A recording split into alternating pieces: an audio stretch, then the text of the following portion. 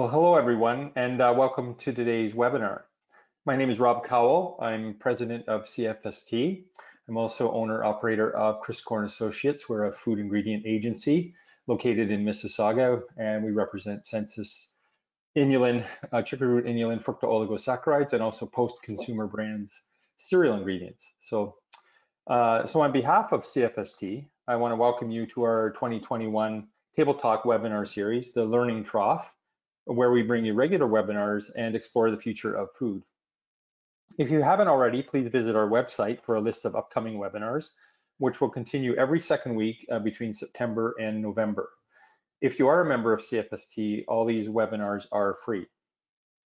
I want to really thank Dempsey Food for their generous sponsorship of our webinar series. Without them, this would not be possible. So today's topic is auditing food safety careers. Our speakers are Nicole Gallace, founder and chief messenger, FoodGrads, and Victor Mulio, founder, technical director, Risk Optimization Resource Center. So before we begin, let's learn a little bit about them. So let's start with you, Nicole. Can you tell us a little bit about yourself? Yeah, so as you mentioned, Nicole Gallace, I'm the founder of FoodGrads. About 10 years ago, I recruited for the food and beverage industry and started FoodGrads 5 years ago after working in the industry and definitely seeing a gap to be able to support students and grads starting their career in the sector. I'm a mum of 2 boys, one that just flew the nest that is now currently a student at McMaster. Yeah, I'm happy to be here today. Thank you so much for having me. Yeah, great, thank you. Thanks, Nicole, and thanks for being here. Victor, can you tell us a little bit about yourself? Yeah. Oh, Victor Weed. Yep. Sorry. There we go. Yep, gotcha. Good. I've been in the industry for about 35 years, managing audit programs, was lead auditor for many of the GFSI Global Food Safety Initiative standards. And I'm also been a lead trainer the last 25 years before I went as on my own independently and founded the Risk Optimization Resource Center. I was the food technical manager for SGS, which is the world's largest certification company. Good, good. Okay, thank you. Good. Well, thanks. So before we get into your presentations, I'm going to ask each one of our speakers a few icebreaker questions. And I guess we'll start with you, Victor. Do you have a hobby or pastime you enjoy, and what is it? Yeah, I'm a singer and guitarist. I've been doing that since I was in high school. That's great. Yeah, and it's independent, been or do you play in a band, or are you just on your? I played in multiple bands before, but I'm independent. Oh, interesting. I do recording. Actually, my cousin was a bassist for Alice Cooper. Oh, okay, that's really interesting. There you go. I'm sure that's some great stories there. Yeah, that's really interesting. Good. Nicole, how about you? Do you want to share with us? Well, mine's not nearly as exciting. Hobbies, I would say my favorite hobby pastime is definitely yoga and reading. And reading books about yoga and meditation and all that sort of thing. I definitely think through the pandemic, it's helped me stay balanced and, that Zen, that and red wine, of course. Yes. Life's about balance. That's excellent. Great. Thank you both for starting that off. So before I turn it over to the panel, I want to mention that if you have any questions, please write them in the question box. I will moderate any questions at the end of our speakers, and we'll attempt to, hopefully they can answer for you. As well, we have attached a PDF of the presentation in the handout section, and you're welcome to download that anytime. So without further ado, please welcome our speakers. Go ahead, take it away, Nicole or Thank you very much. Yep. So again, thank you so much for having me here today, and Victor, we're thrilled to be able to chat with you. I'm going to sort of start things off with an intro into FoodGrads and why I started the platform. As I mentioned, I definitely noticed a gap in the industry for students and grads.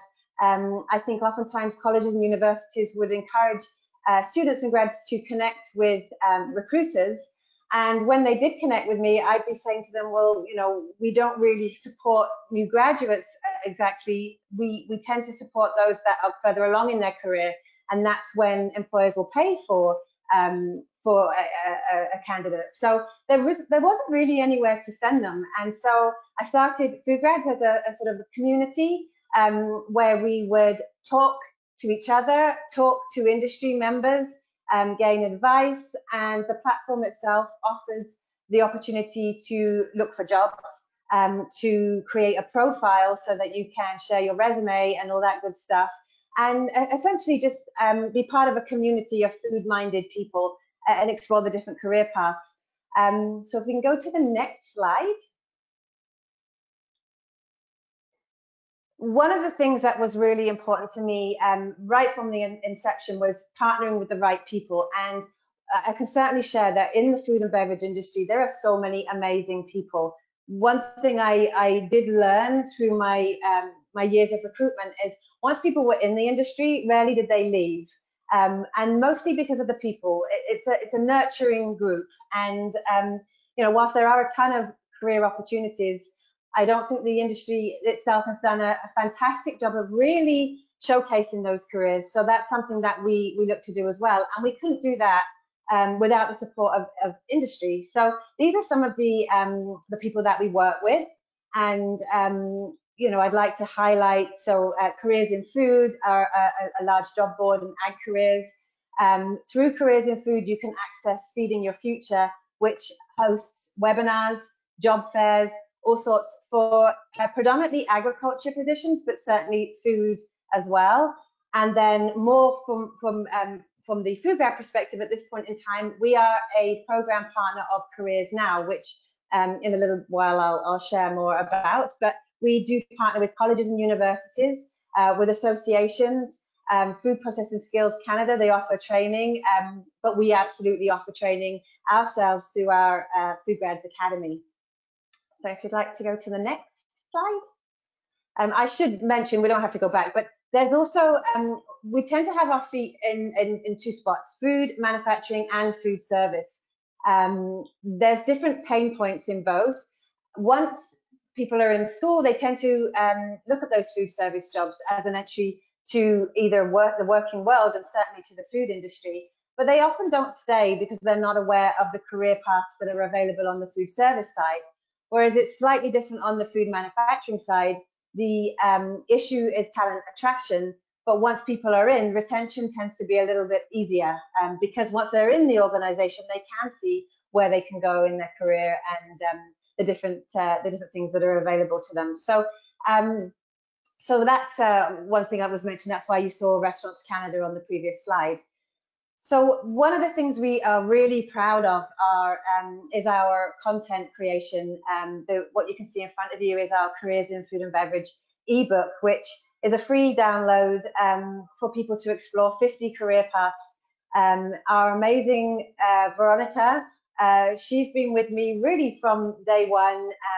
She was a current student, was interested in the Campus Ambassador program and became really quite instrumental in the growth of FoodGrads because she's at Ryerson, and she said there wasn't really any information that she was receiving around the food industry in general. So she always wanted to work in the food industry and sort of work in the food science sector.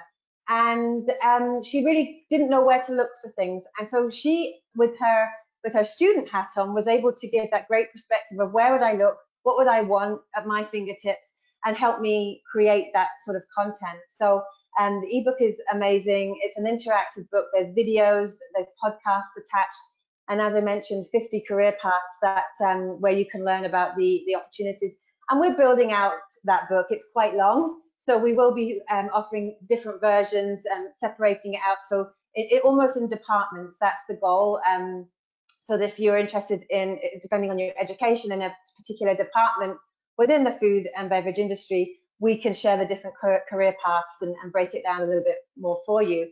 And I've mentioned the podcast here. Veronica is our podcast host, and she does a fantastic job hosting right now monthly podcasts, but we're looking to increase that frequency to a weekly podcast in the next little while, and she interviews people across the industry, and just again has her student or sort of post-secondary looking for career path. So, you know, what will she do when she, you know, graduates? What does she want to do for the rest of her life?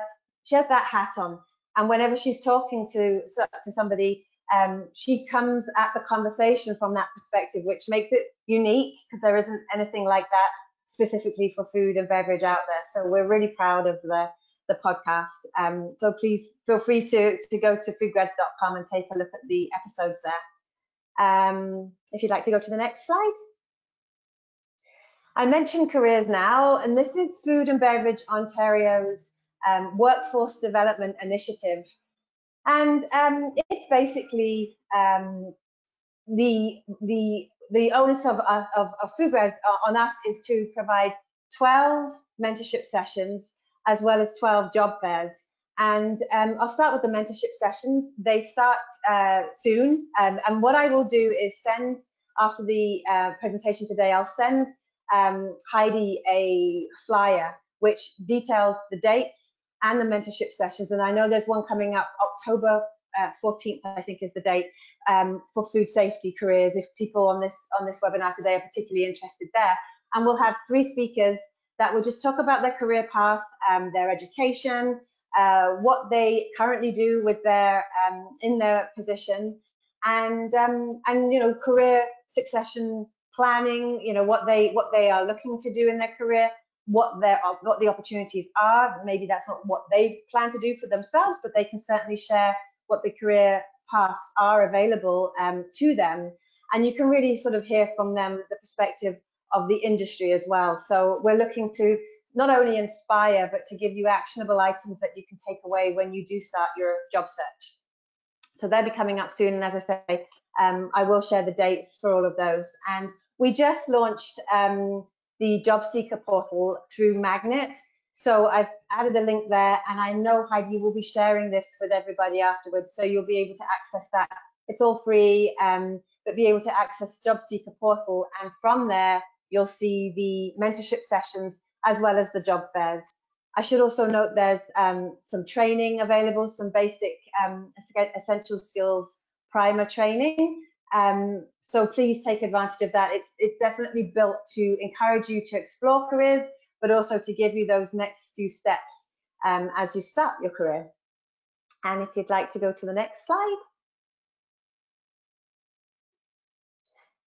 So why join FoodGrads? As I mentioned, it's an opportunity for you to get found in the industry, to educate yourself on the different positions that are available, talk to people within the industry. I've sort of just brushed on some of the things that we've done, but for example, someone recently that I've been working with landed their first position, and it was simply through joining FoodGrads and our community.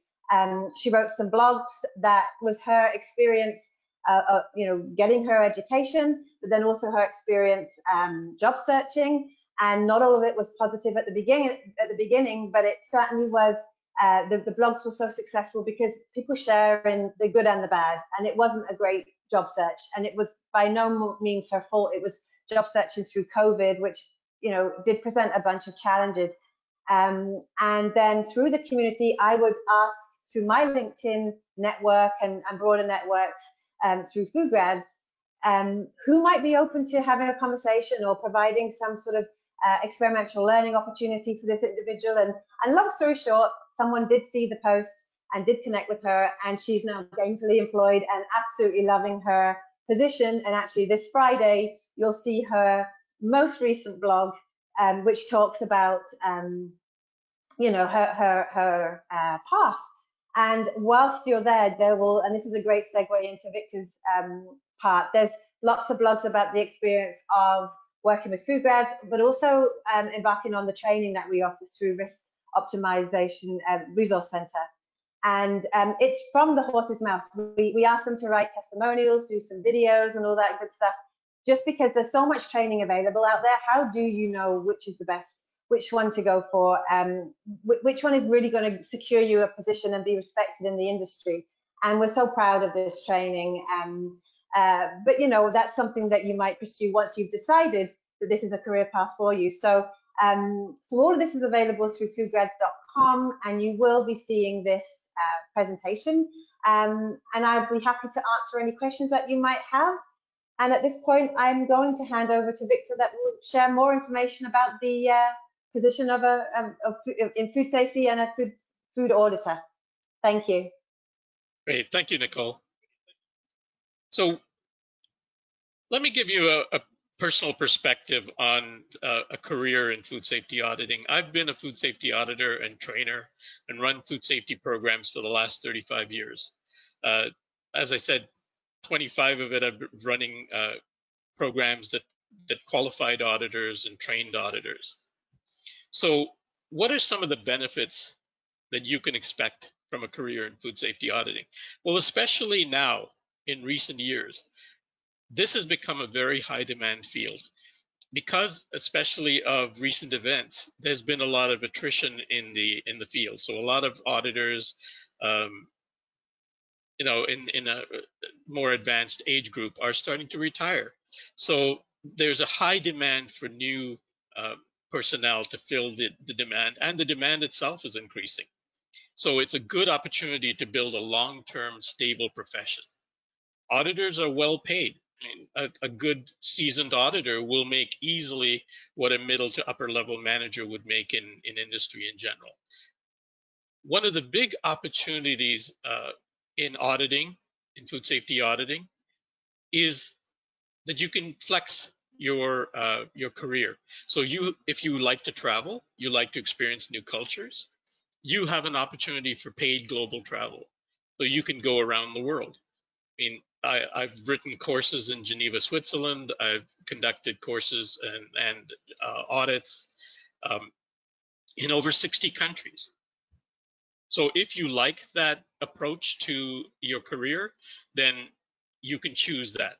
Alternatively, if you prefer a more flexible, balanced life, you know, balancing your family life, you have family obligations, you want to work from home more virtually, you can do that as well. There's been a recent push because of, again, recent events that have brought virtual audits to the front. So you can, if you like to work from home, you prefer to work from home, you can conduct virtual audits or virtual training from home. So there's a lot of flexibility and there's a lot of opportunity to build a long-term career in food safety auditing. Bottom line is you can make a genuine difference in the world. You can increase food safety in the world. And you're one person, but if you do the job correctly, that can make a vast difference.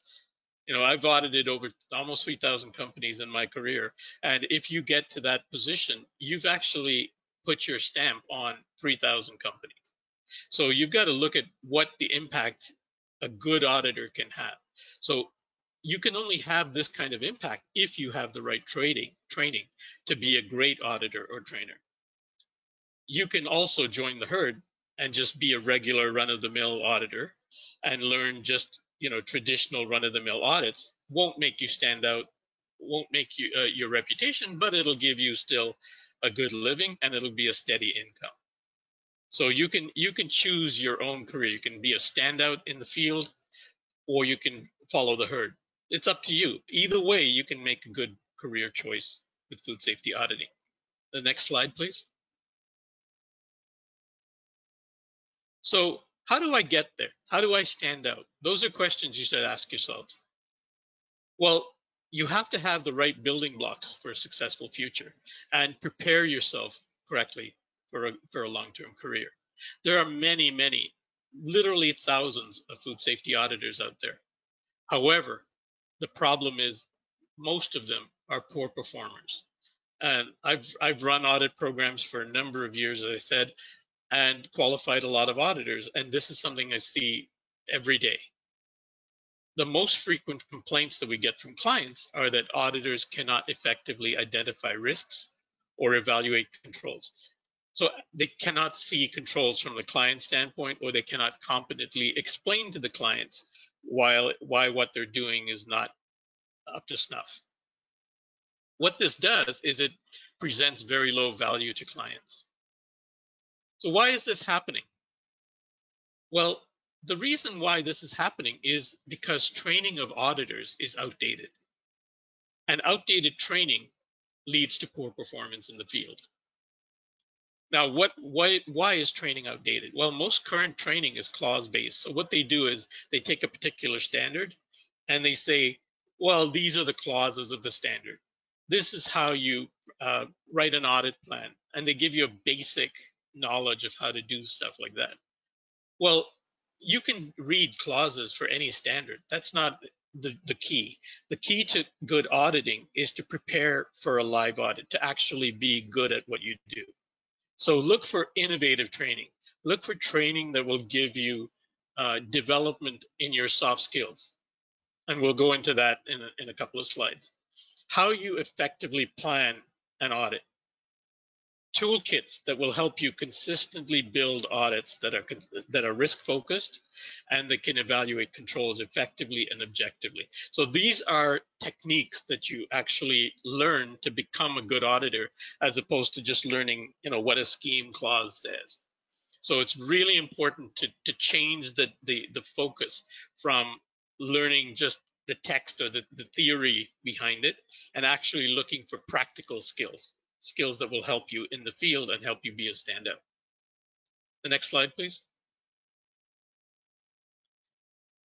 There's another aspect that a lot of potential food safety auditors don't think of, and that is, how do I choose the right employer? So a good employer will reward your passion. And you can be a passionate auditor, or you can be, just fill your pocketbook if you want and just run, follow the herd, as I said before. But a good employer will reward that passion and innovative thinking. So they actually practice what they preach in terms of continual improvement. They don't just talk about it, they actually do it, and they'll use your ideas. So don't just apply for jobs, select your employers, and with the right training, you'll have the opportunity to do that more. The right employer can make your career a joy, because they'll actually encourage your ideas. They'll actually encourage you to innovate. They keep you stimulated so you can, and they share your passion so they can reward it as well. So it's very important to look for somewhere that you can actually enjoy going to work and not see it as a chore.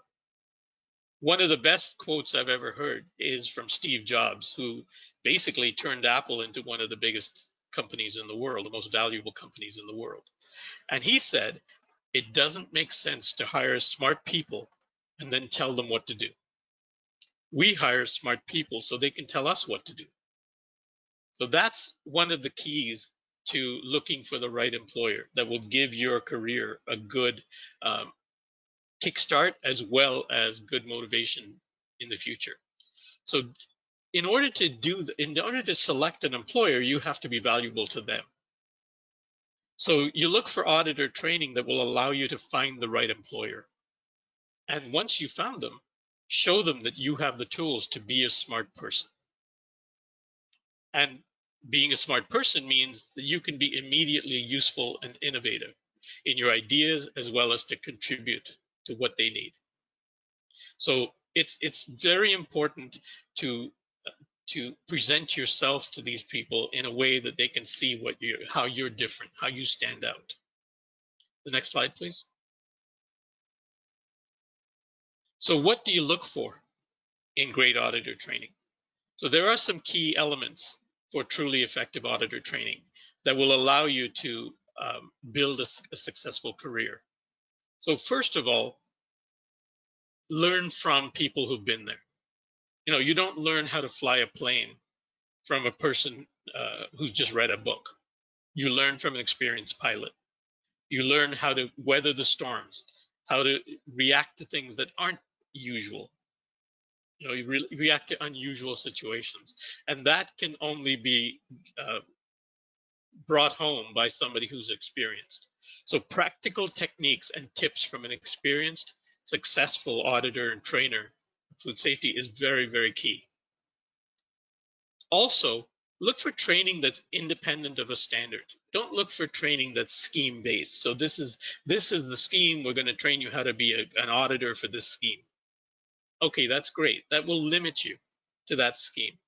So it's very important to look for training that's independent of a standard, that focuses on audit skills, not clauses. That will allow you to become a good, competent auditor that can adapt to any scheme or any standard. So you can actually take your skills and transfer them. And this is invaluable to employers, especially if you decide to become not a full-time auditor with one company, but you want to be a contract auditor, be available to multiple companies. The way you fill your audit card is basically by being able to adapt to different standards or schemes and being able to meet the requirements for a bunch of different ones. Of course, you've got to train. Once you've got the basic skills, you've got to train on certain schemes to develop the credentials. But the key problem with auditors today is not the fact that they don't have scheme credentials. The fact is that they don't understand the techniques of auditing properly. As an auditor, you want to be able to be consistent in your approach. You want to have something that will enable you to evaluate where the risks are in a client, in any particular audit. So look for training that offers you toolkits or techniques that allow you to identify where the risks are so that you can plan an audit more effectively based on those risks. You can perform an audit more effectively and more competently, especially with time management and with giving proper value to the client on the audit. It allows you to report the audit concisely and well, and to be able to effectively close out the non-conformances or defects that you find during the audit. And most importantly, focus the audit on risk, because the risk is what will allow the company to protect their brand, to prevent recalls or minimize the risk of recalls, to open their markets up, to open their products up to new customers. So this is what you're doing as a food safety auditor, is not just running through the motions and saying, here's my report, etc. You're building the capability of that company to expand and to grow and to sustain their market share.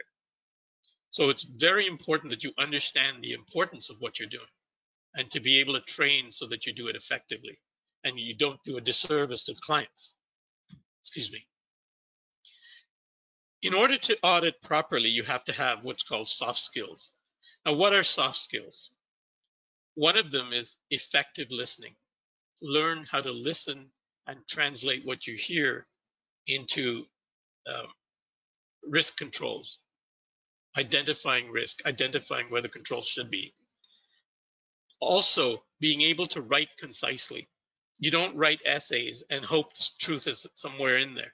You write very concisely so that the client can figure out exactly what they need to do to build their system to be more competent and to be more risk controlled. By doing these things properly, by showing yourself to be diplomatic, unflappable, being fair and impartial, being very effective in communicating why your findings are what they are, you also achieve the auditee's management buy-in. What that means is if the senior management of the company you're auditing doesn't believe what you're saying, they're not going to change. So if you can transfer or communicate your findings effectively, that will increase the buy-in and that will help the client. In turn, that will build your experience and your reputation as a competent auditor. So these techniques are extremely important in terms of building a long-term career, because a long-term career, and I can tell you this from selecting auditors over 25 years, auditors develop a reputation in the industry. And if you don't have a good reputation, it can work against you. Instead of building your career, it can actually limit your career by limiting the amount of jobs you're selected for. In order to bring training to life as well, you need to have real life scenario workshops, not just theory. You need to have training from somebody who's been there in real life examples to bring these audit concepts to life. So they can actually provide anecdotes, real life situations, anomalies, things that haven't gone exactly according to plan, and how you would respond to those situations. Those kinds of aspects are what build a great auditor training program, because they prepare you not only for the usual stuff, but also for the unusual, for the unplanned, for the things that could go wrong. So this is what you look for in truly effective auditor training, and that will help you build a long-term career and a good reputation in the industry. Next slide, please. So what can FoodGrads and the Risk Optimization Resource Center, or RORC, offer? This is one option. Obviously, you can look for any option that will give you the same kinds of benefits in terms of training. You look for innovative learner-based training. What does learner-based mean? Well, people don't learn from manuals. People learn by listening to somebody who's been there and who can bring that experience to life. So don't look for training that has these 2-inch thick manuals that you will never open after you finish the training course. Look for people who will give you training that's suited to your learning pattern. So what we mean by learner-based training is auditors have different learning styles. So if you want to train a basic auditor, you would train more on the basic tools, audit soft skills, planning an audit, writing an audit plan, writing an audit report. If you want to train a level 2 auditor, you then will have more advanced workshops. You'll start to get more of the what can go wrong, what do we do in this case, what do we do when this variable hits. So that's what learner-based training means. The other aspect of learner-based training is to learn in a way that will mean something to you. So instead of saying, okay, here's page 13 of the manual, you say, okay, when you're in an audit, when you sit down at the audit table with your client, this is how you start. This is how you will actually ask questions. These are the types of observations that you would make. These are the types of documents that you would check. And this is how you would check them. So this will actually give you a much more practical approach to doing the actual audit. And so when you actually hit the ground and go to live audits, you will be successful almost immediately. It takes some experience, obviously, to get over some of the nervousness and the bumps.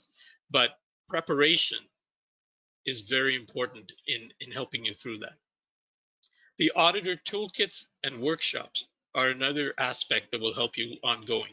So if you have a toolkit that shows you how to build an audit plan, a toolkit that shows you how to build a risk profile on a client, a toolkit that shows you how root cause should be done on corrective actions, those kinds of things will really help you build a good, solid audit. The program that we offer in the RORC and through FoodGrads is called Fast Track Risk Optimization Auditor Training. And there's a level 1, which is an overview of the concepts and gives you a basic understanding of the concepts. And then level 2, which is solely workshop that takes additional workshops to a different level. With either one of these levels, you get an auditor certificate, auditor training certificate, and that's listed on a database that can be accessed by global employers. The trainers, each one has over 20 years of practical global audit and training experience. So you get real anecdotes, you get real life experience as opposed to, somebody's reading from a trainer manual. Risk-based audit planning. This is extremely important nowadays. People just don't want to be audited to a checklist. They want to be audited to where their risks really are. So you have to be able to find those risks very quickly and be able to identify those even before you start the audit. Then they'll look at your performance. So how you perform the audit, how you manage your time. That's very important. How you ask the questions in a way that the answers become more revealing. How you ask the questions to lower the walls. That becomes very important. Reporting of an audit, writing concisely, being to the point, and providing the right evidence for findings, as well as the right evidence that you would need to close any non-conformance or findings of the audit. Look for electronic toolkits that you can use as not only in your planning of audits, but also to show prospective employers what you can do.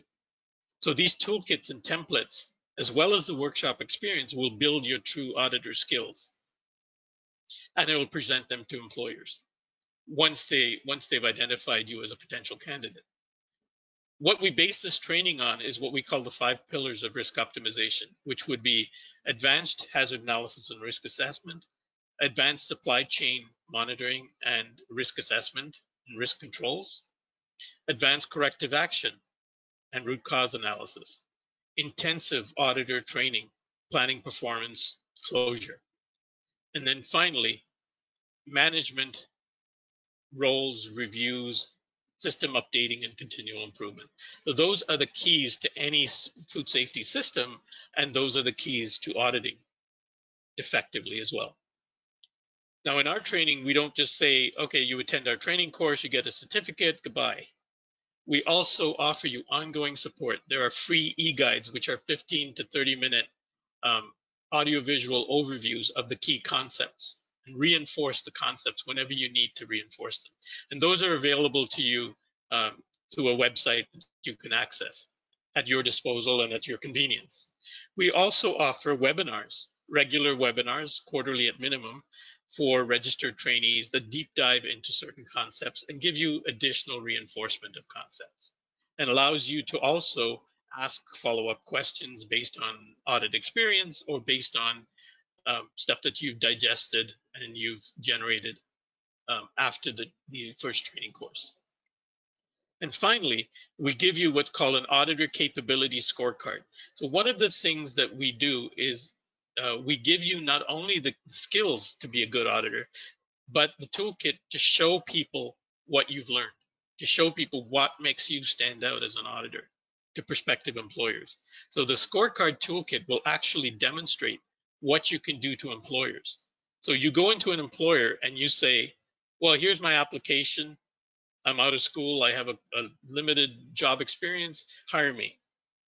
Versus you go to an employer with the scorecard toolkit and you say, I picked a product from your website.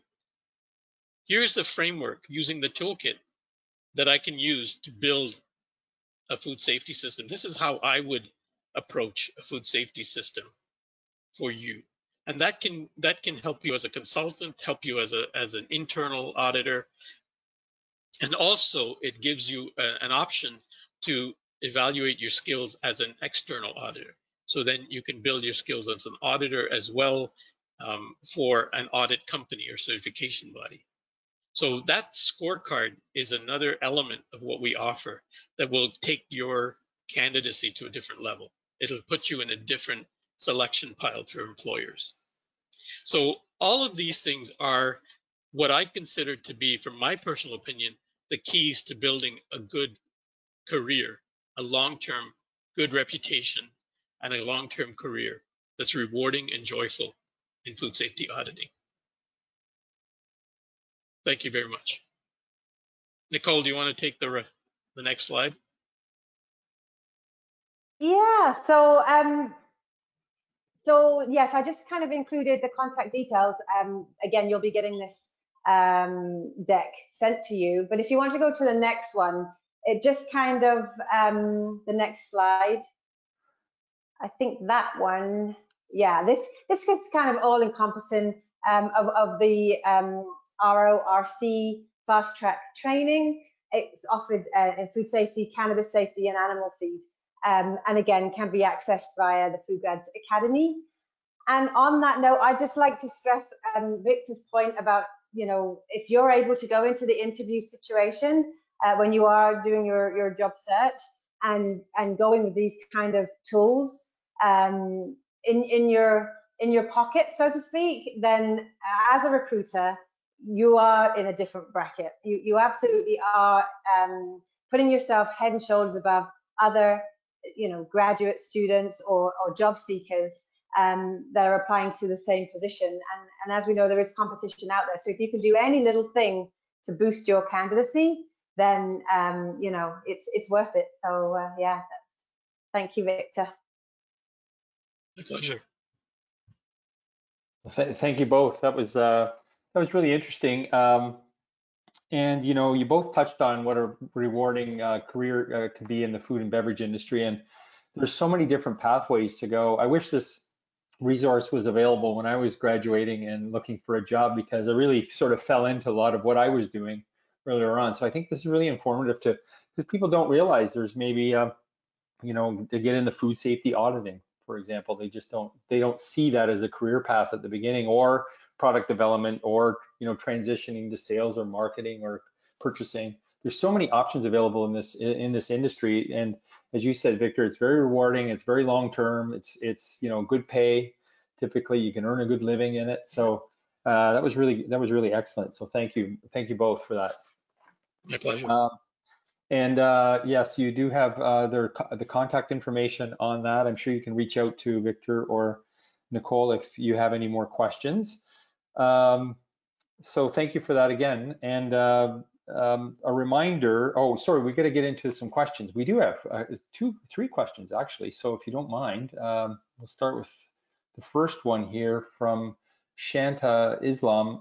She asks, students who are recently graduates from food science for entry-level jobs, how can we represent ourselves in the job market?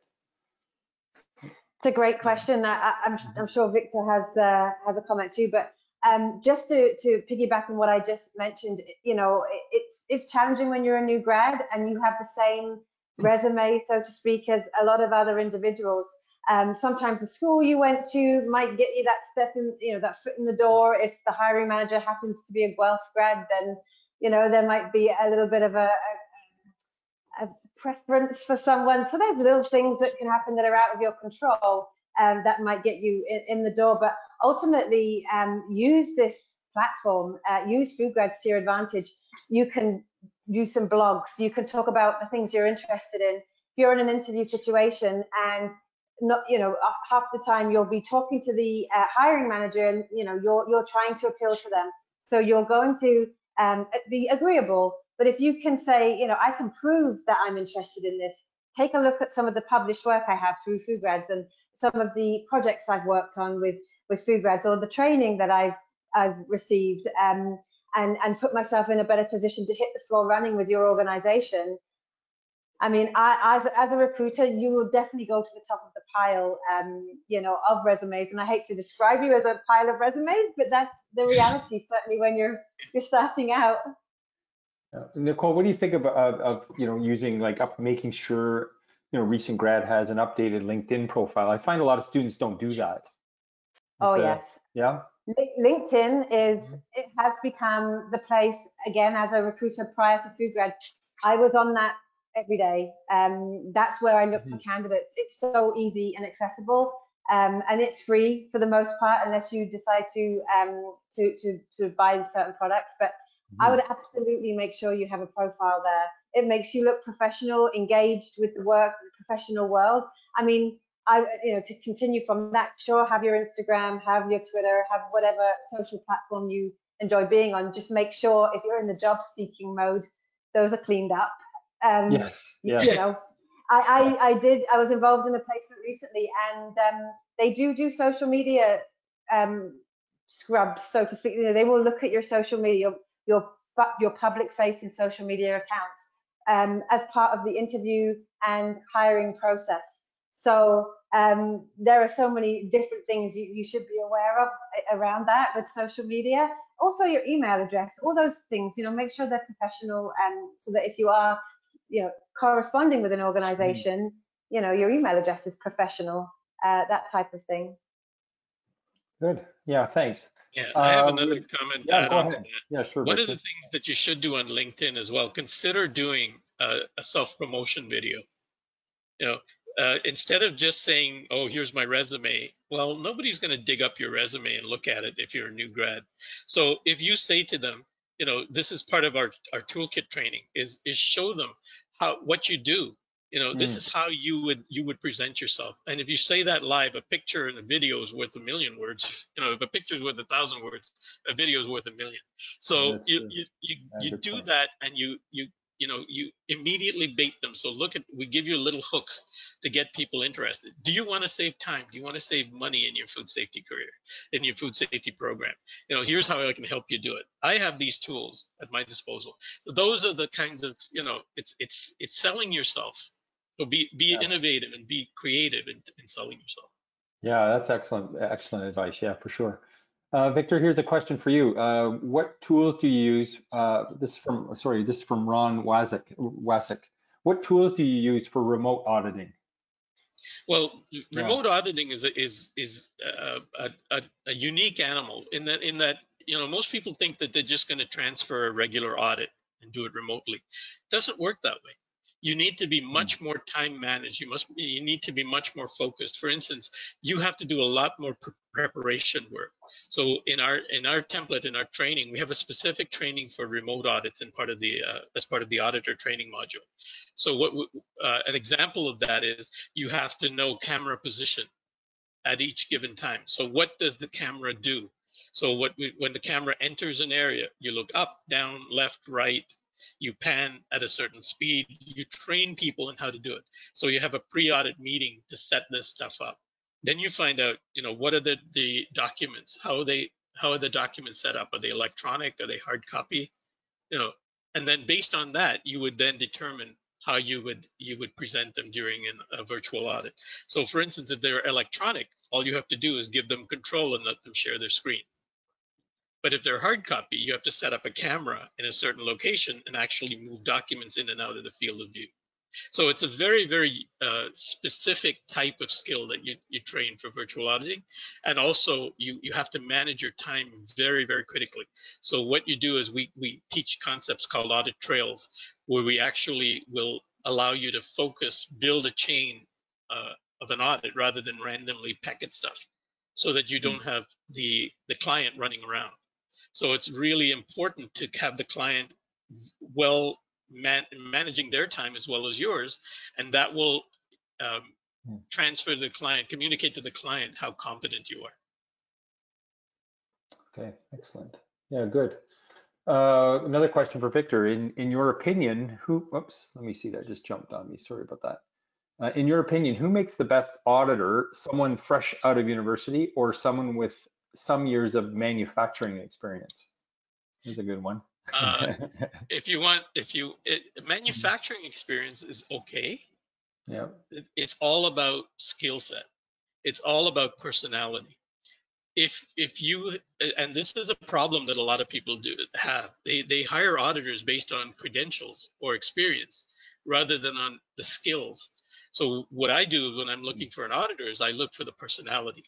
I look for the person who's got open-minded, and that's why kind of Nicole and I have both kind of focused on training a next generation of professionals, because there's less unlearning to do. The people who've been taught the wrong way of how to audit, who've been taught to audit in a very, dictatorial manner or very checklist-based manner, they're not as open-minded. And clients can see that right away. They may have to they may have to swallow it. They may have to accept it because there's no other choice, but they won't be happy about it. So the key here is to hire a person based on personality.